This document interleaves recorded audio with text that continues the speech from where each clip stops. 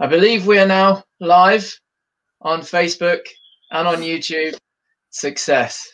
Welcome, everybody, and good afternoon. Hopefully it's a sunny afternoon where you are, and thank you for taking the time to join us here on our Incubeta Ignite first ever live stream.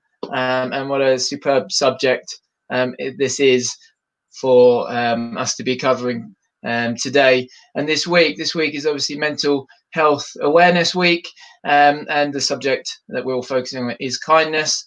We'd love to have a discussion today with our friend Craig Fearn from Business Mental Wellbeing to really share with you our learnings, and Craig specifically his learnings about business mental wellbeing and wellbeing in the workplace. So thank you, Craig, for taking the time to join us today. We're delighted to be working with you at Incubeta to support our people and our friends in Incubeta at this time, but all the time, to improve and have sustainable mental well-being.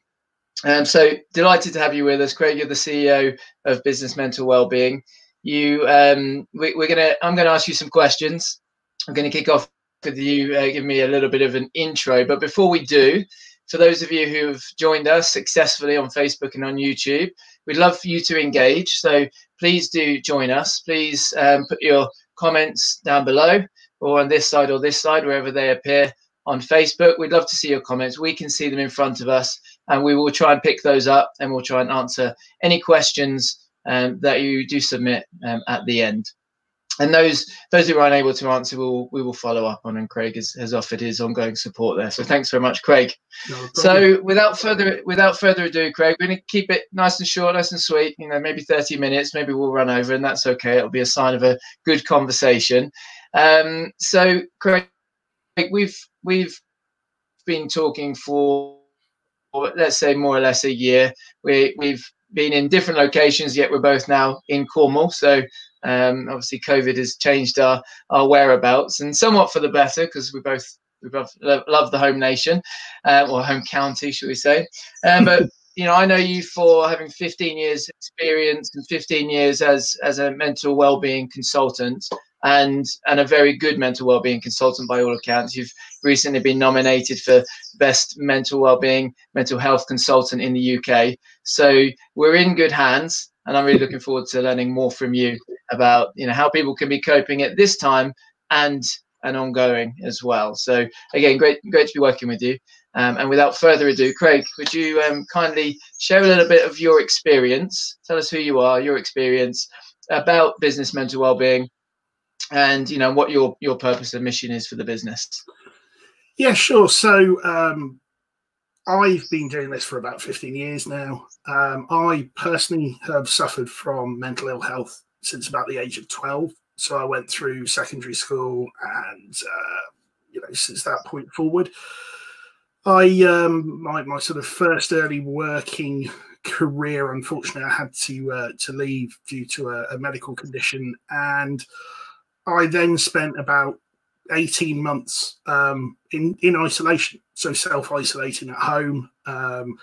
I distanced myself from family and friends. At the time, my best mate was a pizza delivery guy who used to drop one off every day, that kept me going. Although I never met him, I used to sellotape the money to the door.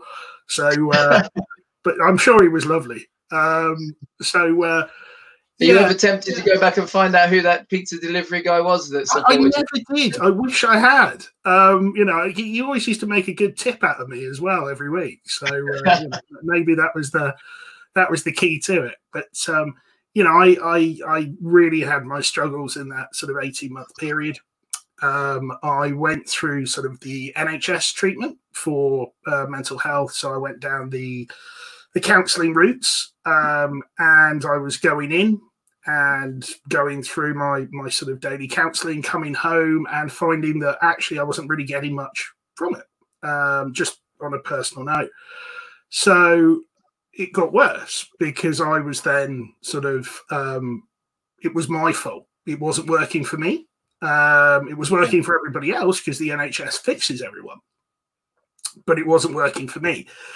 So during that 18 months, I attempted suicide twice, and things got pretty bleak. But it came to a point where I actually sort of, it was either had to start doing something again, or, you know, actually this really was the end of the line.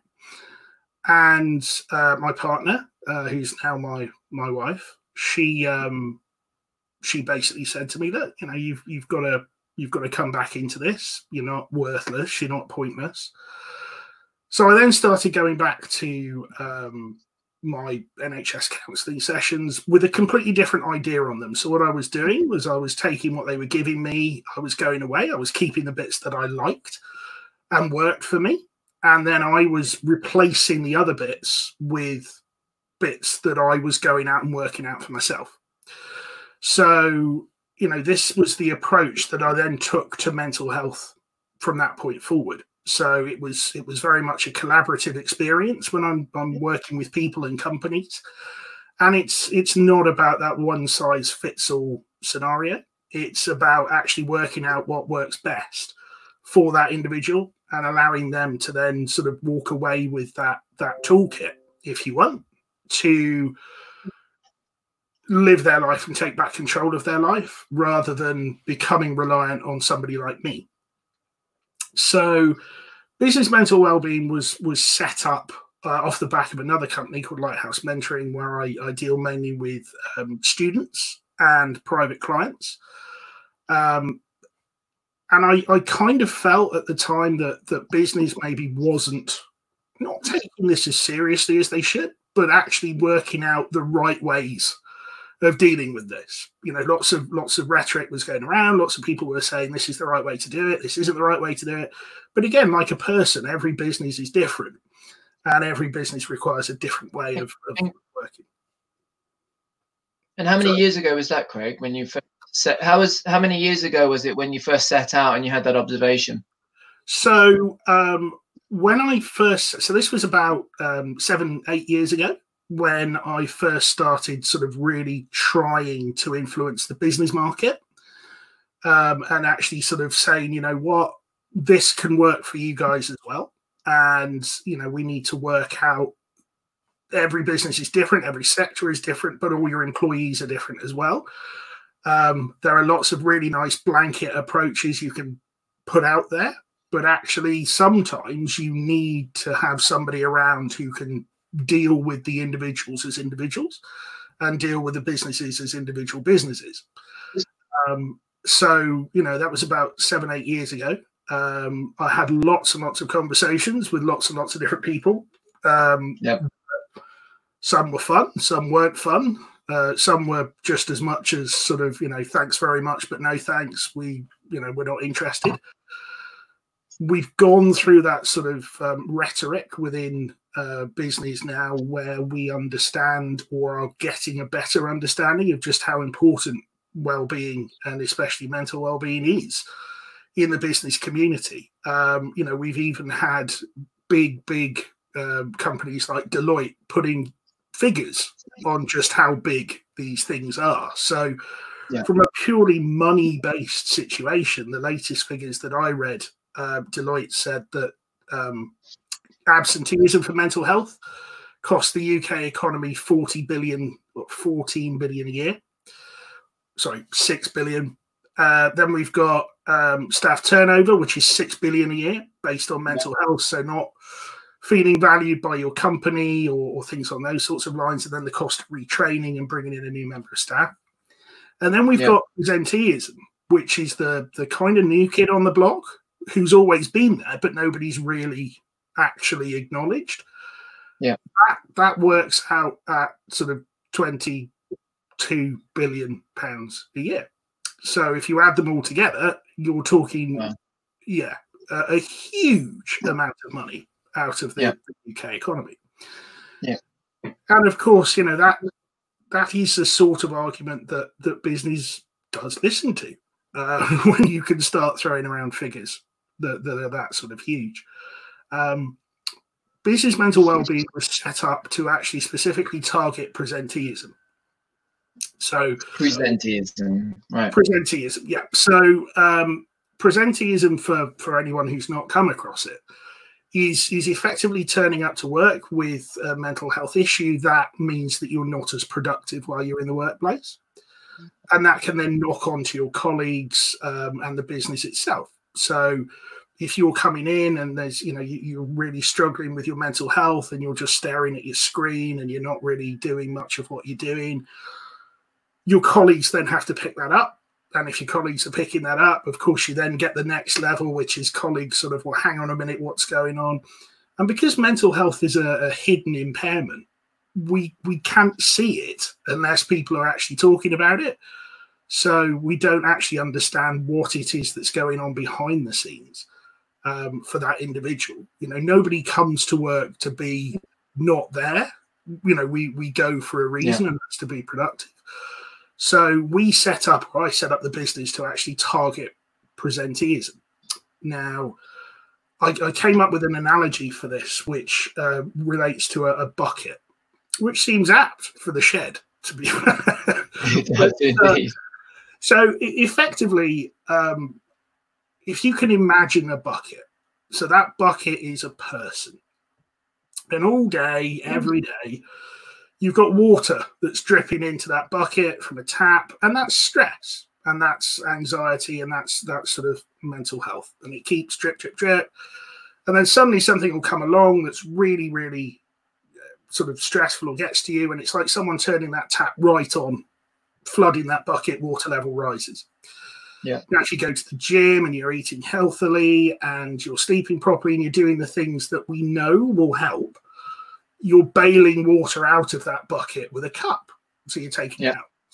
But eventually what happens is that water level will continue to rise until it gets to just below the lip of the bucket. Now, traditionally, business waits for the water to get just below the lip of the bucket, and then they go, oh, hang on, there's a problem here. We need to do something about this. So they come along and they drill a hole in the side of the bucket just below the lip of the bucket. So it's draining water out the side, but actually it only takes that little to actually go over the bottom. Yeah. So Business Mental Wellbeing was set up to drill the hole in the bottom of the bucket. So actually that water is draining constantly all the time. So it doesn't reach that higher level. So that was the sort of concept behind putting us together in the first place. So if you target the problem before it becomes a massive problem, or you target the issue before it gets out of control, you've got a much better chance of dealing with it in a productive way than actually going through those sorts of issues. So that was the thinking behind Business Mental Wellbeing, and certainly the personal journey for me to actually sort of take that negative experience. But I think from my point of view, it allows me to, I always say that people don't care how much you know until they know how much you care. And for me, I can look at this from an empathetic point of view. I've lived it, rather than what people with mental health traditionally don't want, which is a sympathetic point of view. We don't need that, oh, poor you. What we need is, look, I understand that there's an issue. How can we address this? Craig, could you just repeat that phrase again? Yeah, so sure. Everyone got that. Maybe we can put that in a banner at the bottom as well, just as you repeat it. So for me, it's very much, people don't care how much you know until they know how much you care. Right. So when you're walking in for the first time to see somebody regarding your mental health, or you're thinking to yourself, should I go and talk to somebody about my mental health? There are lots of different places you can go, lots of different people who have lots of different qualifications and letters and things after their name that look really impressive on paper. But for me, it was always about, does this person actually care about me, or do they care about a number that they need to get off that list? So, when dealing with individuals and dealing with companies, I care passionately about every company and individual I work with, because ultimately, I suppose I'm one of the few businesses that's actually out there to do myself out of business. And the idea is that, if we do this right and we put you in a position to rely on yourself, you don't need me, and then you can move on and do what you need to do, rather than me sort of hanging around there and you constantly coming back.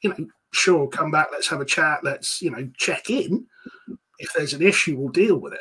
But I want to give the power back to you guys as a business, or to the individuals, to actually strive forward and continue to get better, rather than me just sitting and waiting for things to happen. So, I care about who I work with, and I'm pretty picky about it as well, because I like people who have the same attitude as I do.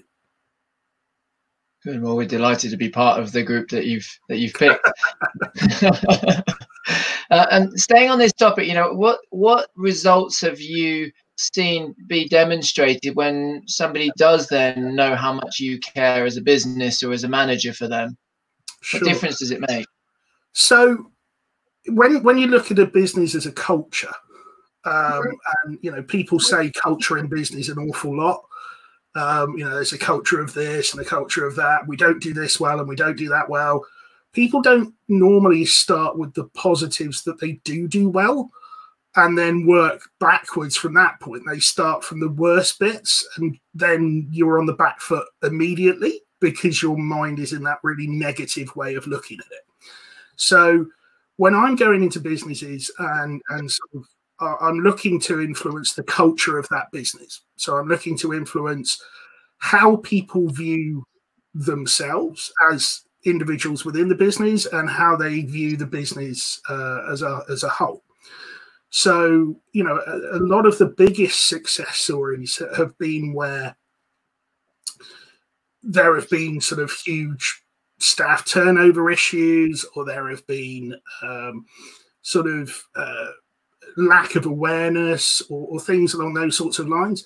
But the ones that for me are the best ones are the ones where the company sort of goes, we know and we want to help, we just don't know how, because we deal with computing, or we deal with, we're not experts in this field, and the best sort of cases for me are when people actually identify that, if I wanted somebody to fix my leg, I broke my leg, I would not go to my HR department or whatever the case might be and say, I've got a broken leg. Or my line manager or whatever the case might be, can you please set my leg and put it in a cast and whatever, these types of things. So it's the actual sort of... It sounds crazy when you put it that way, doesn't it? When you put it in a physical example. We look very much at the sort of mental and physical aspects of health within a business, because obviously businesses, we're looking for them to be the best places they can be for people to come and work. And physical health is clearly part of that. We don't want people marching around and getting electric shocks off of bare wires. And if somebody does have a physical injury, then we have somebody at hand who can sort of go in and provide very basic support. Mental health in itself is in there as well. And we have mental health first aiders. And, I've had the pleasure of working with the guys that you've got over the last few weeks, who are doing an amazing job at actually sort of trying to understand the nature of what's in front of them and direct that culture change. And it can't be understated, the fact that they're going out there, they're putting themselves out on a limb to make a difference by saying, come and talk to me. And this is a huge thing to do. People actually saying to you, if you've got an issue, come and talk to me, and actually meaning it. Yeah. Because a lot of the time we hear people saying, oh yeah, if there's any problems, just come back to me and it's fine. And full well that in the back of your head, what you've got is somebody saying, yeah, right, whatever. Every time I've spoken to the guys that you've got, I am in no doubt that they genuinely mean what they say, and they're genuinely they're making that difference. And that's why they're a great team for me to get involved with, because they are so keen to change and improve by being positive moving forward rather than negative looking backwards. So it's very easy to point the finger and say, we've never been like this, or we've never done it this way. But to actually take the reins and say, well, okay, we never have, but why shouldn't we? So let's do it. Yeah. It's something that, you know, I think takes a brave business culture to go down. Yeah, absolutely. And I think the focus this week is, of course, kindness, and kindness matters. And no more is that demonstrated by those individuals on the mental health committee and the kindness that they're offering to those people who need it when they need it. So, yeah, grateful for those people and grateful for you working with them. Oh, they really are great. Very good, and they're watching. So thanks to I wasn't told that. No, not at all. They are phenomenal. Yeah, they really are. I can see a couple of them smiling behind the scenes here on the software we're using. So very good. So Craig, that bucket has water pouring in at various rates, and certain events happening, change events happening, no doubt increases or decreases the flow of water into that bucket. We're clearly going through a time of significant change, and it's affecting people in very different and individual ways. What impact are you seeing as a result of the last couple of months in onset of as a result of COVID? How are you seeing people cope with it, and what support can you offer, or what advice can you give to people to help them support themselves, their friends, their family, their colleagues? Sure. So at the moment, I'm looking at society and the companies that I'm working with, and there seems to be a general trend that for, maybe the first 3 weeks, everyone was sort of, okay, it's 3 weeks, we can deal with this. And then we've gone through the next sort of 3 or 4 weeks, and everyone's sort of, okay, I'm not feeling as bad as I thought I would be at this point. However, now that we've had the next tranche being put in place, all of a sudden we're now starting to get people saying, hang on, no, we've gone far enough. And, what we are getting, I was talking to some of your guys about the concept of isolation. And immediately, people think isolation, we lock ourselves away and we don't talk to anyone, and that's the way, isolation works. And actually, we're doing this now in the pandemic, we're isolating. From a mental health point of view, isolation is much more encompassing. So, if we are isolating, we still have ways of reaching out. But if we are self-isolating from our own sort of mental health side of things, just in the same way that I did, you start cutting down your contact with people who matter to you. You start cutting down the amount of time that you spend doing things that you enjoy, because actually there's that concept that you don't deserve it.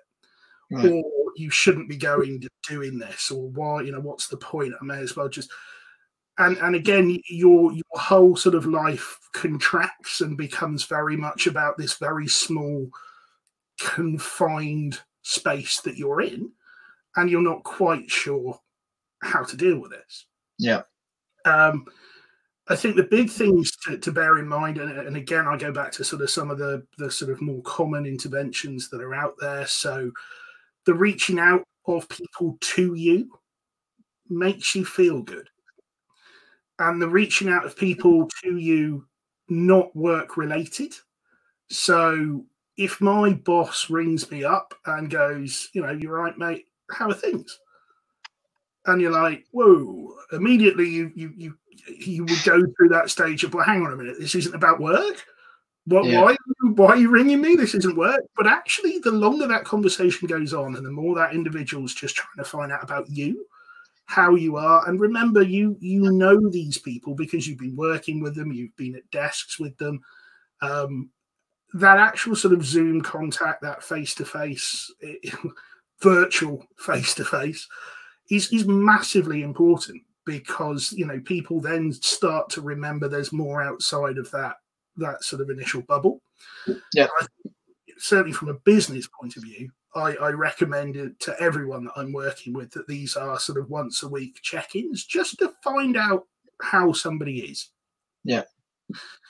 it's also nice to be able to feel part of that community. And once you know that one person's interested, then it's easier to approach the next person and speak to the next person. And, you know, if you're doing sort of quizzes during your day, or, you know, I wrote a music quiz for a company that I was working with the other day, and they played it on their internal radio station-y type thing, listening out for various songs, being part of what's going on. Again, I think structure cannot be overstated as being important. I think an awful lot of what seems to be happening. Is that structure as a business, or is that structure as an individual, you know, structure to your day, keeping a routine? So I think there seems to be this, to a certain amount of people, they're going, I'm working from home. I don't want somebody to think that I'm taking the mickey, and this is presenteeism. So I'm going to work twice as hard for twice as long. Right. And, you know, that's what I need to do. Because that way, Joe isn't going to come along and say, hang on a minute, you know, you've not been as productive as you would have been in work. So working from home clearly isn't the sort of, it's actually realizing that you can structure your own day around all these other things. So if your company's got things going on, you don't have to be on everything. If it's outside of that working time. If it's inside of the working time and it's stipulated, then clearly, you know, that's part of your job. But if there's stuff going on outside, you don't have to be on everything just to say that you've been on it. If you want to go and sit in the garden, go and sit in the garden. Don't feel obliged that you constantly have to engage with absolutely everything. Engage with what you want to engage with. You know, good employers are not looking to sort of intrude on the entirety of your life. What they're looking to do is provide you with ways of interacting that they feel would be beneficial for you at that particular moment in time. Just like if the guys went out for a beer after work, you don't have to go to the pub. You could decide actually, I'm going to go home. But because of all this, we kind of feel more that we have to, and that actually, you know, oh, well, if everybody else is going and I'm not there, then they're going to think that I'm not. Whereas when we're going home, it's okay because we're going, well, I live 10 miles away and actually, you know, it's a bit of a tube ride or whatever the case might be. So I think that certainly from a personal point of view at home, you know, get that structure to your day. Be making sure that you're waking up at a decent time. Do your work, not 10 times your work, not, you know, just, you know what your work is, you know what the score is, you're the professional who's doing that particular thing, and have faith in your company to actually realize that this is an unprecedented time and we're not out there to sort of beat people with a stick. We're trying to work with you. But from the company's point of view, in terms of structure and what they're providing, it's actually sort of being available. And, you know, I think a couple of things that I've had people do is actually have somebody senior position within the company send out a newsletter once a week, once a day, whatever the case might be, cutting down on the amount of noise and chatter and rubbish that's out there. Because we all know what it's like. You're on a computer and your Facebook pops up and whatever else, and you hear that, you know, a London bus was found on the moon. You're like, whoa, hang on, what's all this sort of stuff? Or COVID is sort of coming down from Mars, or whatever these things are. So actually having that ability to just say, I'm going to park all that. I've got one source of X, and this is what I need to know about to do my job and to be where I am. So, you know, I think that's structure in one and the structure in the other. Craig, there's a certain irony in this next question, which it relates to, we're spending so much time now on our screens in front of the cameras, and, you know, actually it's nice to turn the camera off sometime and just have a good old phone conversation. But how important is it for people to get time away from screens, both laptop, TV, mobile, and so on? And what simple, easy advice can you give to people? Perhaps some tips that are different to the things that we're kind of commonly hearing. Sure. So time away from screen is really important right now. Time away from social media is probably far more important than time away from screen. Right. You know, I always bang on about this, and well before all of this. So for me, when my bedroom is where I go to sleep. So my mobile phone does not go to my bedroom at all, ever. In fact, I've got a little phone safe downstairs next to the phone, and myself and my wife, we take our phones and we put them in the safe, and then we leave them there. And when we get up again the following morning, we come downstairs and we can get our mobile phones out the safe. But until then, the safe is locked. Now, all right, there's an override password in case something went absolutely crazy or whatever it might be. But the point for me is it never has. We've all got landlines, whether we like it or not, most of the time, if we want broadband. So if somebody really needs, they've got my home phone number, they can ring the old-fashioned way. For me, actually getting that phone and putting it away is massively important. It goes on do not disturb. It doesn't flash. It doesn't ring. It's not that I'm sat there thinking, oh, I can't sleep, and then you hear that little ping, and you're like, oh God, maybe there's something really interesting that somebody's posted. I'd better quickly check. And then you check it and you find out actually it's just somebody who's posted a picture of their hamster eating a bit of apple or something ridiculous. But of course, now you're on Facebook or LinkedIn or other social media brands. You've got to have a look at everything else because there might be something else that's really useful in there. So actually taking that time away from screen, if you're there with your family, it's massively important to keep connected with them. If you're walking around the whole time with a mobile phone in front of your face, you know, it's not conducive to, we are able to take some of this family time back that, you know, we have lost.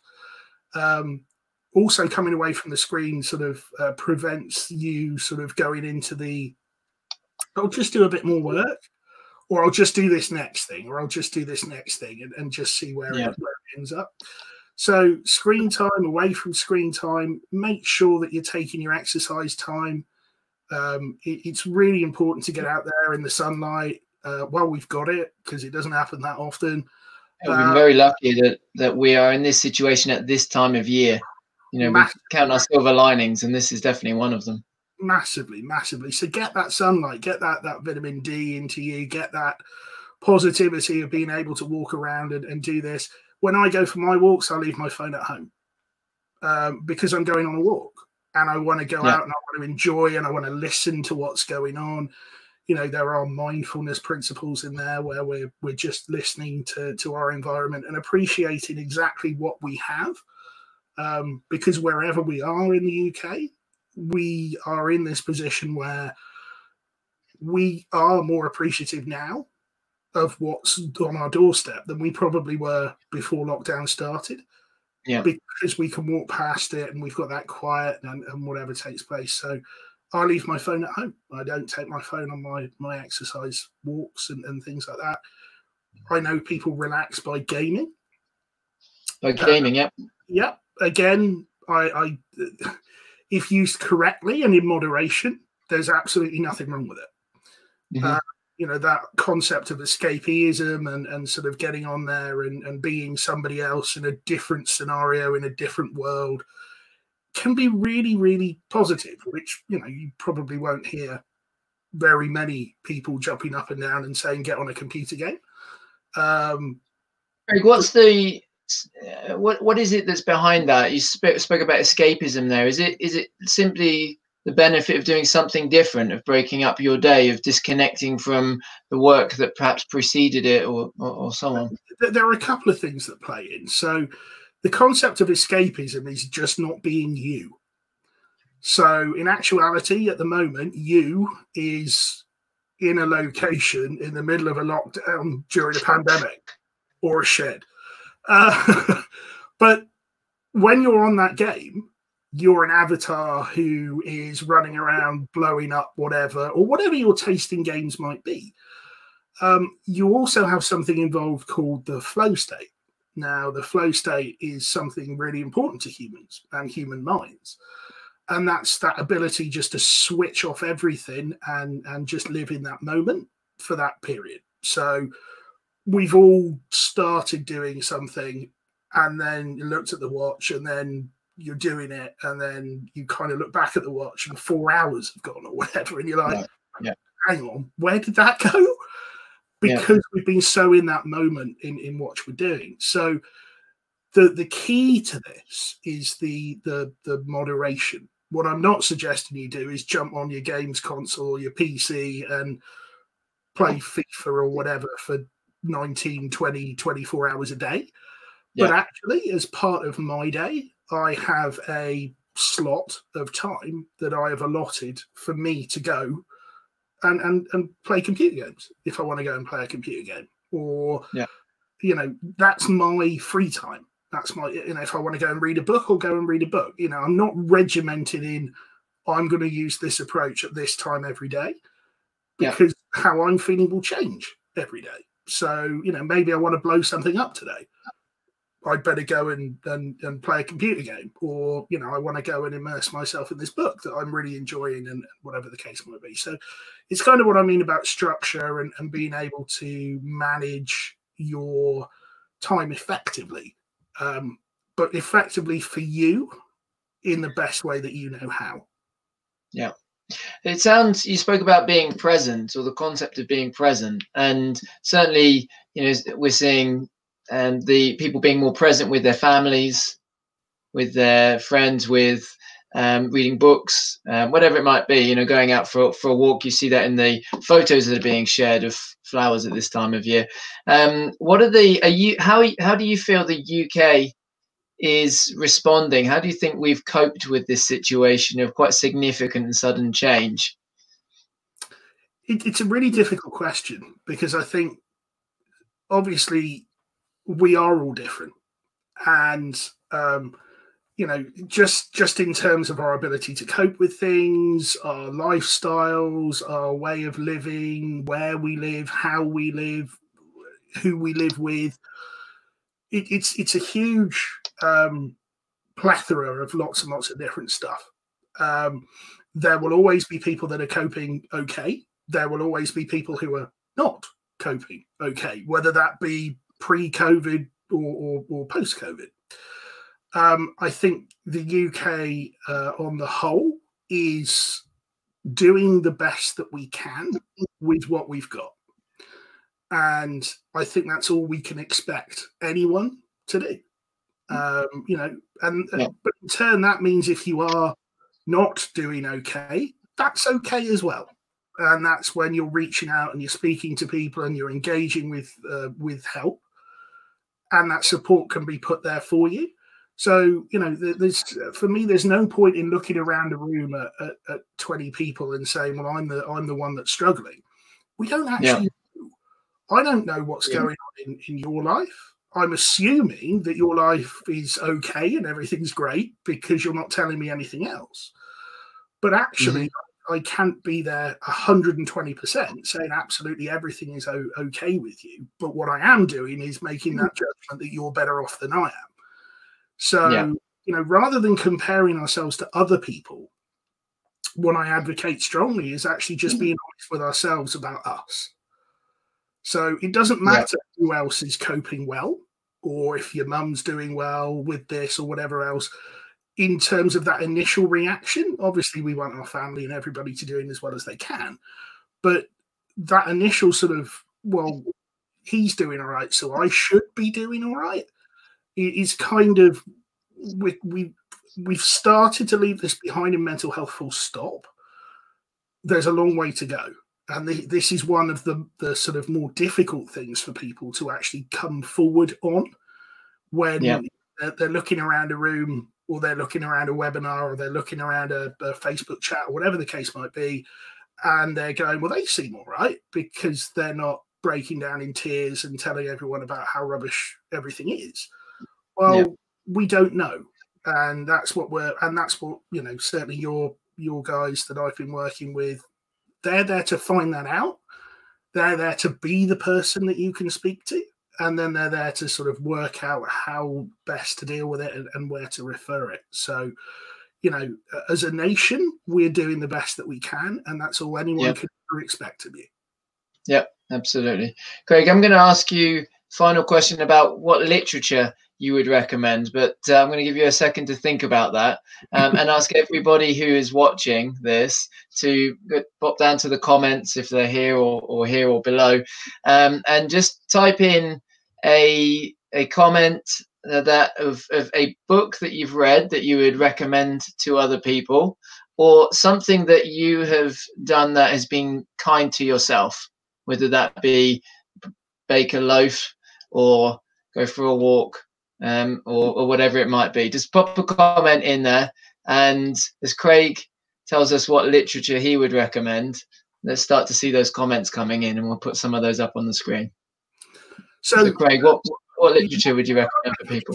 It's an interesting question. A lot of the stuff that I tend to read is put out by a lot of the very large charities. So Mind has some fantastic resources, but they also have some really nice stories about individuals who have come forward and share their experiences. And I think that's being able to sort of understand that we're not on our own, and that people are actually out there putting these types of things forward, always makes me feel so much better that I'm reading this story. And you know what? Not all of the stories are sort of what I would call your X Factor moment, where all this stuff happened and then it turned out absolutely wonderful, and now I'm singing for Simon Cowell or whatever the case might be. You don't want to be singing. You don't want to be singing that.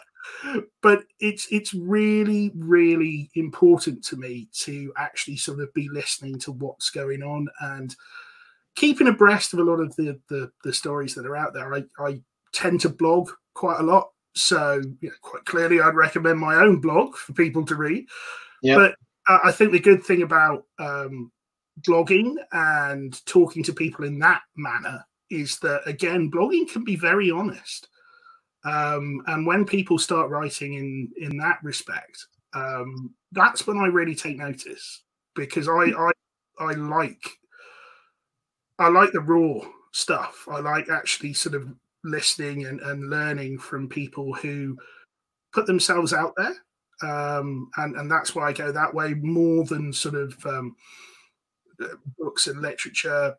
Books and literature are great for mental health, in terms of just general literature and just going and reading something just because you want to read it, and whether that's something trashy or whether that's a huge great undertaking that you always thought that you could never do.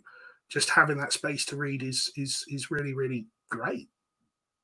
Absolutely. We've had a couple of recommendations come in. The Alchemist was one, and Factfulness, which is one that I can absolutely vouch for, by Hans Rosling, is a very good one as well. And thank you, Ruth, for the comment regarding going for a walk and having a call with a friend.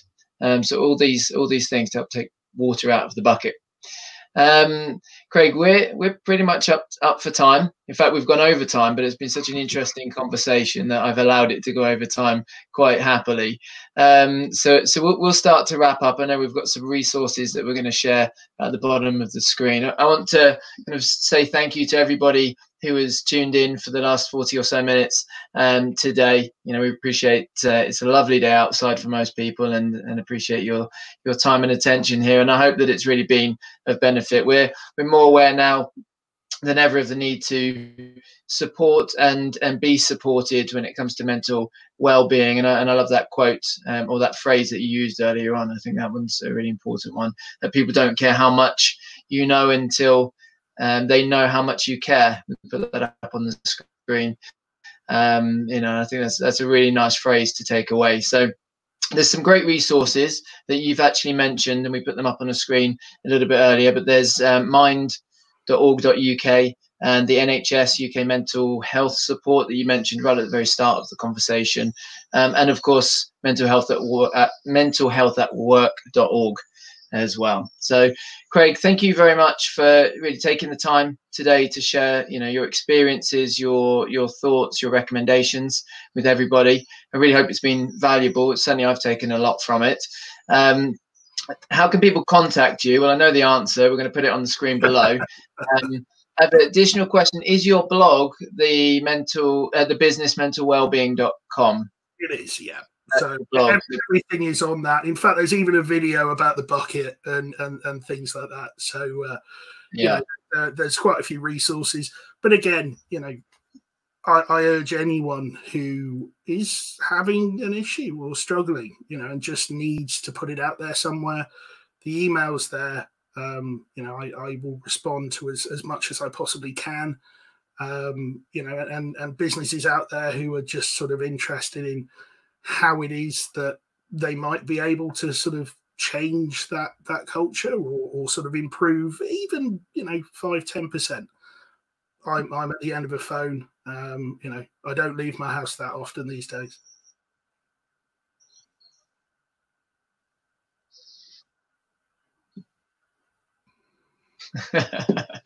Very good. Well, I'll send a pasty around for lunch and just leave a $5 sellotape to the door. Sounds perfect for me. And Craig, really appreciate you joining us. Thank you very much. We've got a couple more recommendations for a book, which I'm going to put up now. So love yourself like your life depends on it. That's one for everybody. Again, Factfulness, and James recommends we all go out and grow some veg, and he assures me it's not too late to put some seeds in the ground. So get that veg in. Thanks very much, Craig. Thank you very much, everybody, for joining us. Go and have some nice lunch, and we'll see you all again soon. Take care.